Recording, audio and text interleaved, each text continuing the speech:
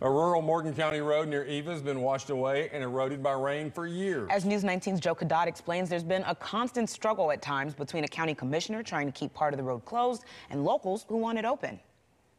Vincent Road in rural Morgan County is pockmarked with erosion and is not considered safe to travel on. That's why it's been closed the last 4 years.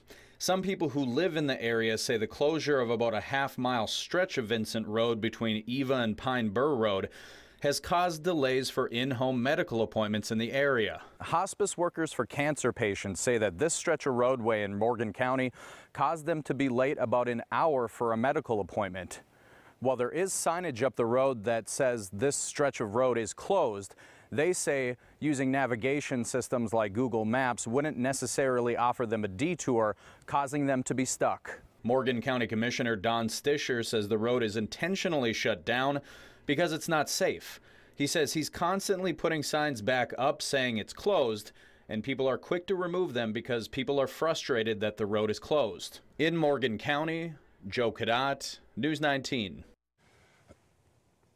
Commissioner Stischer says there have been improvements made to roads in the area, allowing safe travel to wherever people need to go. He says ambulance, EMS, and other emergency services are aware of Vincent Road and know how to get safely to residents in that area.